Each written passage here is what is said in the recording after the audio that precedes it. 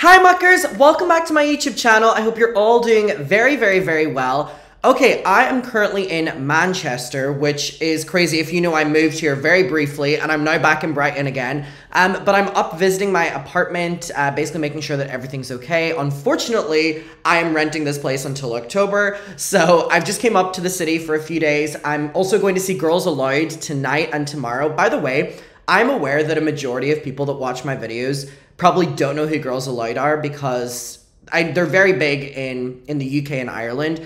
If you know who Girls Aloud are, please comment down below. I'm so excited to see them tonight and tomorrow night in AO Arena. Also, I got my nails done and I got nail art for the first time. I got little flowers. Look how cute! My nail tech in Manchester never misses. The one thing I'll always love about Manchester is the nail art up here.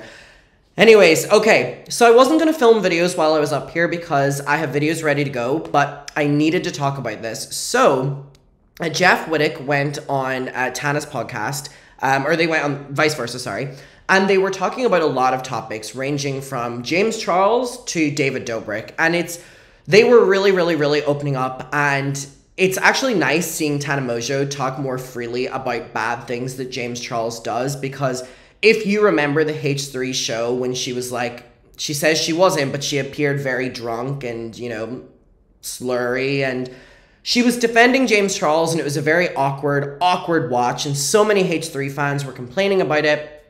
Ethan was, you know, not loving it. She was basically going on the line of, you know, I'm not friends with James, but that is because I don't want to denounce him again. And then Ethan's like, yeah, but he has done all these things to minors, and Tana's like, but you know, I just don't want to be involved in drama anymore. And she got a lot of criticism from that. So Jeff Wittek and Tana are having a conversation about James Charles and David Dobrik. And it's really one of the first times in a long time that Tana mongeau is kind of acknowledging what James Charles has been accused of. And this is because Jeff Wittek is talking about his experiences with James Charles. Now, if you're not aware, Jeff Wittek and the Vlog Squad together used to make these collab videos with different YouTubers, and James Charles was one of them. And James Charles always in these videos would, you know, make a lot of jokes, I guess, about wanting to be with Jeff, you know, turning Jeff, who's a straight man. And it was very much so this big thing where James was, you know, trying to sleep with Jeff Wittek. And a lot of people in the moment loved the jokes, a lot of people didn't love the jokes, and Jeff is speaking up now, basically saying that it went past the videos, that apparently James Charles was reaching out to him privately to hang out and, you know, was trying to do like movie dates, which ultimately leads to like a little bit of like a Netflix and chill, and Jeff Wittek's a straight man. And then that's the first part of the video. And then the second part of the video that we need to talk about is they're talking about David Dobrik. And Jeff Wittek actually says that Natalie used to forge his signature. Now, this is why I needed to come on here immediately and film a video, because so much with the David Dobrik situation we're not aware of, because we know that it's going to be going to lawsuits, court. So there's a lot of information that Jeff Wittek doesn't bring to the public, because I'm aware like it's going to be a harder hit in a lawsuit, whether, you know, so it doesn't go public before that. And obviously, David Dobrik doesn't even mention Jeff's name anymore. And a lot of people have their opinions of Natalie. A lot of people like to, like, infantilize Natalie in a way. She's David Dobrik's, like, best friend / assistant. I've always thought she was shady, and now we're hearing it, that her entire job is just to cover up the bad things that David Dobrik has done. And here we're seeing it where Jeff is literally accusing her of, like, forging his signature. And I'm not going to speak for her. He's going to say it. But anyways, we're getting two big updates in this. Number one about James, and then number two about David. Now, let me go grab a drink, actually. Now, the really interesting thing in this is, I don't know what kind of videos you all watch online, but there has been a lot of people online right now talking about Dramageddon with my sister. We're currently doing a revisit on my channel as well. It's been the 5 years. And, you know, there's been the 4th year, 3rd year, 2nd year, 1st year, you know, of my sister and holding myself accountable, and James Charles being accused really for the first time about, you know, predatory behavior. It's really ramped up this year for the 5th year anniversary, and I was trying to figure out why, and then I realized that a big reason for it is actually to do with drama channels. Now, I just keep thinking of Shane Dawson being like, "'Cause you were messaging drama channels." So just a little heads up, we're going to be revisiting all the videos over the next few days. I've already filmed them all, and I'm just going to be like, sporadically putting them on my YouTube channel. But we have people like Dustin Daly, you know, Paige Christie, Peter Mon releasing these videos now where they're talking about, you know, what they know from that time period of, you know, the people that were involved in Dramageddon. And it's really interesting. Peter posted a really interesting video. And also, if you don't follow Paige Christie on Twitter, oh my God, there's a lot going on there. So this conversation about James Charles, you know, and all the allegations is definitely coming up again. And I feel like with these influencers that get accused of these things, they'll never not exist within the allegations that they have been dealt with, because most of them, 9 out of 10 of them, have never addressed it properly. And if you don't address something properly, it will continue to come up. And I think the perfect example of this is Shane Dawson. He's even said himself, every 2 years I get cancelled. Yeah, because he never fully addressed the thing, so it'll always come up and people don't have the full. So anyway, let's get to this Jeff Wittek. And he used to text me shit like, I want you to come over and watch a movie. You know James Charles, he preys on young straight men. And he used to text me shit like, I want you to come over and watch a movie. And I'm like, where are you getting these vibes from that I'm that type? Also, shout out to Spill Some Tea With Me on TikTok. You know I love you. If it was not for you, all of the drama channels in this day and age would be unemployed. So, love you lots. Thank you for always being on it. Now, that's initially messaging someone and saying, do you want to come over for a movie, is something that inherently is sexual. Now, it's contextual because, a little fun fact, whenever I was newly moved to Brighton, you know, like 4 years ago, I got invited over for a movie date. And I thought, okay, great, we're just going to watch a movie. And then I was shocked at the fact that me agreeing to go to that implied that I wanted to have sex. I genuinely, call me stupid, I didn't know that was what that meant. I had always heard about Netflix and chill. I thought it was just a joke. Like, I didn't think we were actually that serious about it. So messaging someone that you have flirted with or that you have gone on dates with, or, you know, there's like a little bit of like an awkwardness there. If you message like, come over and watch movies or whatever, and it's a one-on-one, what I have now learned is that inherently that means sex, or inherently that means cuddling or kissing or something sexual. I don't like saying that, but realistically, and obviously there's exceptions and you can be doing it with friends and stuff, but within this context of James Charles being like to Jeff Wittek on his own, come over and watch a movie, James Charles in that is trying to have sex with Jeff Wittek, or Jeff Wittek's trying, you know, he's trying to other way about. So that's awkward. That's awkward. Like, Jeff Wittek is a straight man, and there are stereotypes that follow the gay community of preying on straight men or only wanting straight men. And when gay men feed into that, it makes the rest of us who can handle ourselves look awful. Like, there's nothing that bothers me more than a gay who feeds into a stereotype and then the rest of us all go down with it. Jeff, we're not all like this, babe. That type of guy at all that would do that. But it's so crazy how many, like, gays Is Tana's microphone in the water? Her cable is in the water. Girl, you're gonna be talking and then you're just gonna go know in LA that are like that. Like, I've never really, like, psychologically unpacked the thought process of, like, is it wrong as a gay? Like, even some of my close gay friends, how they'll, like, hit on you and they know you're straight. But is there just a line of, like, it's fine if they jokingly hit on you, but if it gets too weird and you've denied it one time, then after that, obviously, it's, like, wrong, right? Yep, came to the conclusion. There we go. So, like, he asked me to come over to his house and watch movies and shit, and he would text me weird shit, and I was just like, what else? What did he say? Like, I never entertained it. And cut my asshole hair, daddy. I went like did collabs with him because not cut my asshole because Jeff's a barber. Tana, please. I was trying to grow my career, and I relate to those Kevin Spacey guys. But at the end of the Kevin Spacey documentary, they're going to release a celebrity that's never spoken about it, and he's a massive celebrity now. And that's like the cliffhanger for the end, and it's weekly episodes. So we don't know yet. We don't know yet, and at the end of it, somebody's gonna come out, and I think it's like who do you think it is? David Dobrik.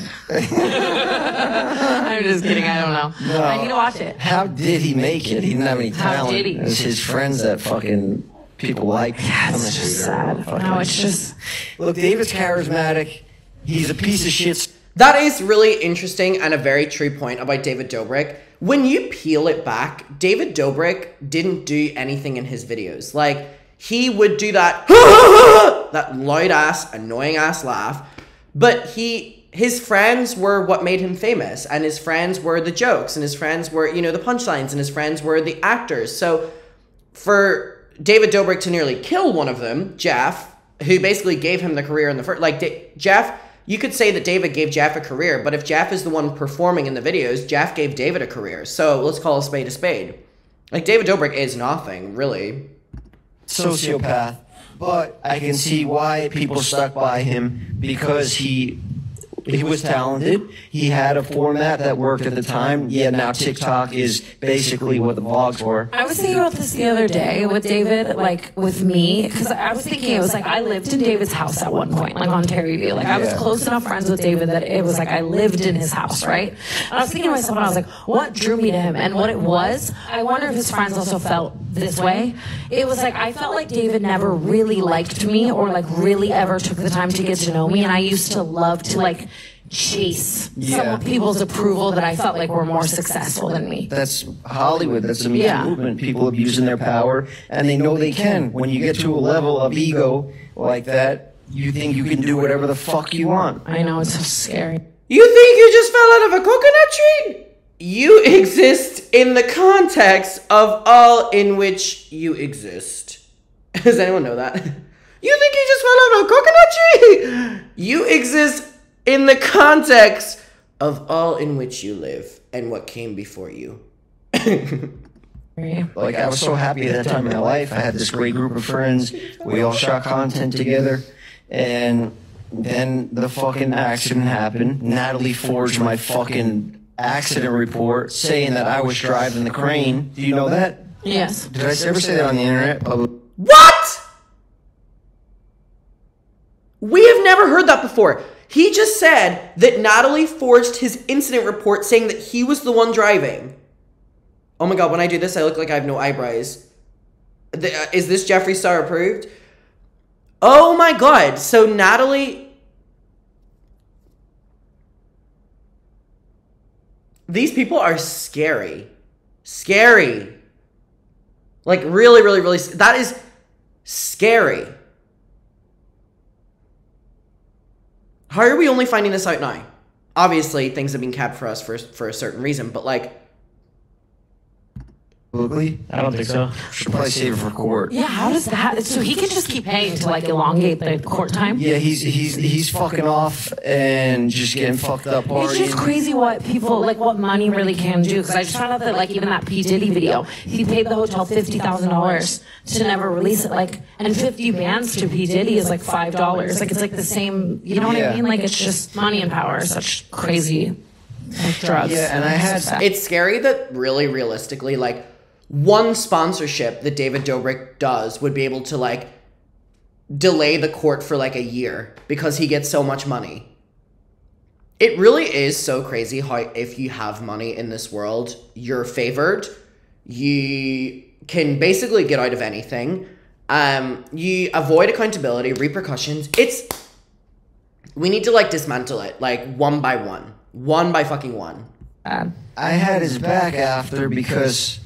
You know, like, he was a charismatic, like, guy, and he was a good, like, I guess you, whatever, I don't know. I just watched Baby Reindeer show on Netflix, and at the end of the show, the guy, like, he goes back to, like, his abuser, essentially, and I was thinking to myself about even just times of my life or certain things like that. I think that people see abuse or toxic relationships from the outside, presume that it's so easy to cut and dry walk away from a situation. But, like, a lot of times in relationships you have with abusers, like, it's not, like, just one day you're like, oh, goodbye. Like, you go back or you still have these patterns where it's like, you know what I mean? Like, you were still trying to be friends with him or wanting, whatever it was. Like, you know what I mean? Like, I can tell you exactly where it changed. Mm-hmm. After the article of the sexual assault that came out and was like, David was like, I'm going to go down with the ship. I tried defending him, you know, I was like, I went on H3 and made the most embarrassing interview of my life. Oh my god.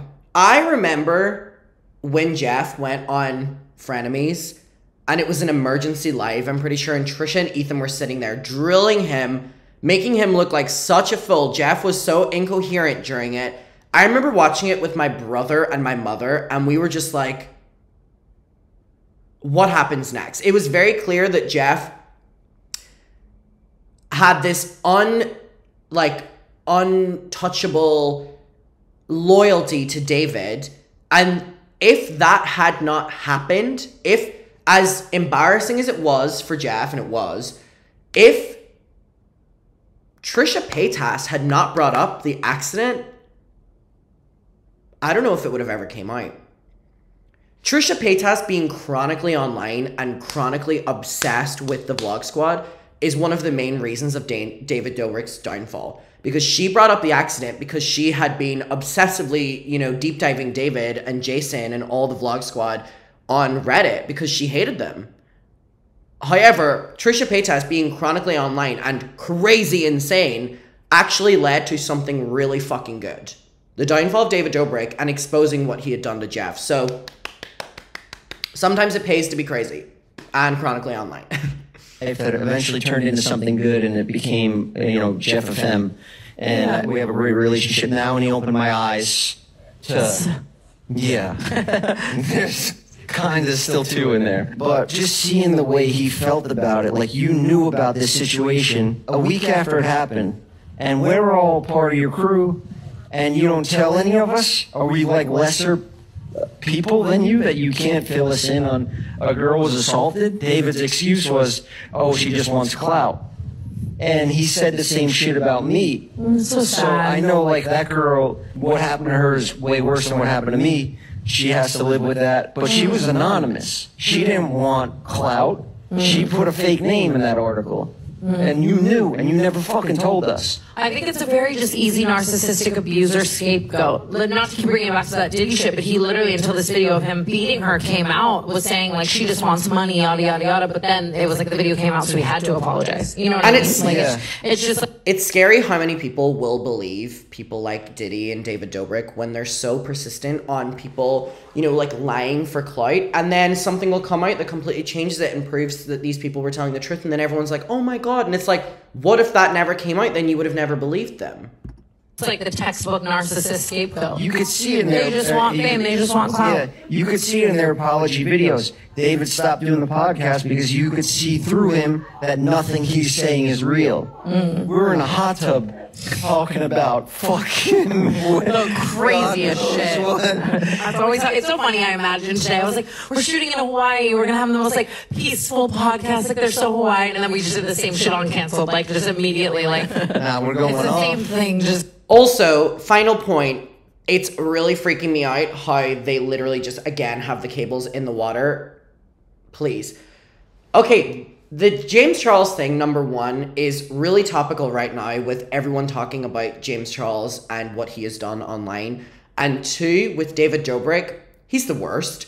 But I really would love for the conversation to start focusing on Natalie soon as well, because Natalie's involvement in this is something that people don't really talk about, and we have now been told that she forged Jeff's letter, that he was actually the one in the wrong. Like, these people are all crazy, and they go to crazy extremes to defend David Dobrik. Muckers, I needed to come on here and immediately film on this. Let's talk about it down below. I appreciate you being here, and goodbye.